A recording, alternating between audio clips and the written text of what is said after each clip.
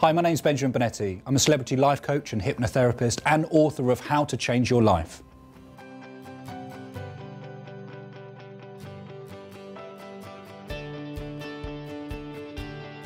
How to leave a purpose-driven life. What about a legacy?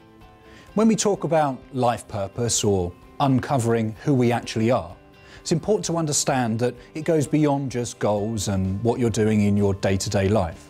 We need to think about, or you need to think about, the legacy beyond your current lifetime. How are you going to be known once you've left? Will you be remembered as someone that's grumpy, happy, someone that was hardworking, someone that was fulfilled? It's important that you make changes today to ensure that your legacy is bigger than just some goals, your financial freedom, the house you live in, the children you have. Think about your legacy today. The legacy and your planning is your blueprint to your very existence, the true you, your identity.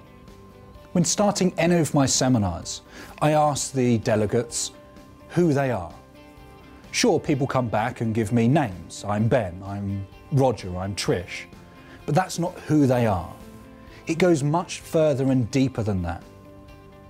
Grab a pen and paper and write down a list of who you are. You may be surprised at what comes out. You are more than just your physical being. You're more than just your thought process. It's fundamentally important to live a successful and happy life that you understand you, the true you, your purpose in life, where you're going. Because understanding the true you and your identity will allow you and guide you in every single aspect of your life, whether it's fun and recreation, whether it's relationships and romance, whether it's career or business. Ask yourself this: if I was to ring 5 of your friends and ask them who you are, what would their response be? Would you be happy with that response? What can you do today to change that response? Start by listing the qualities that you want to have. Think about how you want to be remembered. Not just today, but if you were to leave a current job role, how would your fellow colleagues think about you? How would they describe you? And would you be happy with that answer? The importance of identity goes beyond just now, the you that you are in the current state. Work on this. This is an evolution of the true you. Who you are today is not going to be who you are tomorrow, because you're certainly not the person you were when you were 15, when you were 5. You have evolved as a result of some external factors. Ask yourself this: who are you? The answer of which you give will be reflected in every single aspect of your life going forward.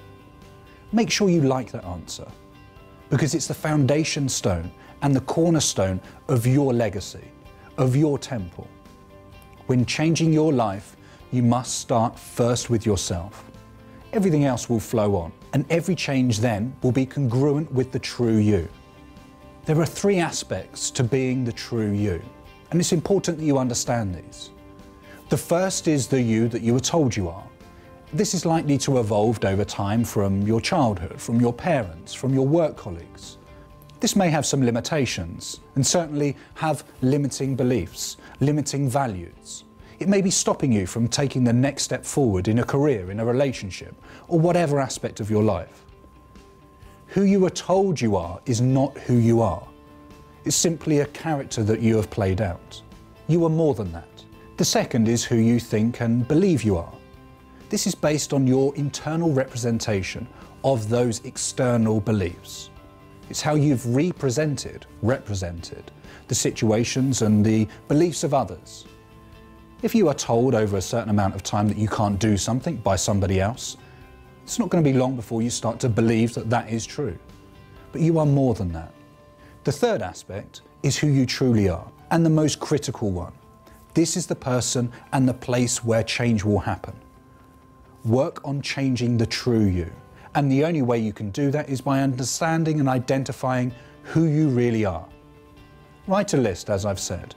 List all of the reasons why you should be that person and how you can be that person. Understand the value and the reasons why you want to be that person. Start today thinking about how you can be the person you want. how you can create a purpose-driven life, how you can leave a legacy to be proud of. Don't be the person that looks back in 50 years from now and regrets and says, what if? Take action today to be a better you. Live a life with purpose and ensure that the legacy is strong enough to motivate you whatever you choose.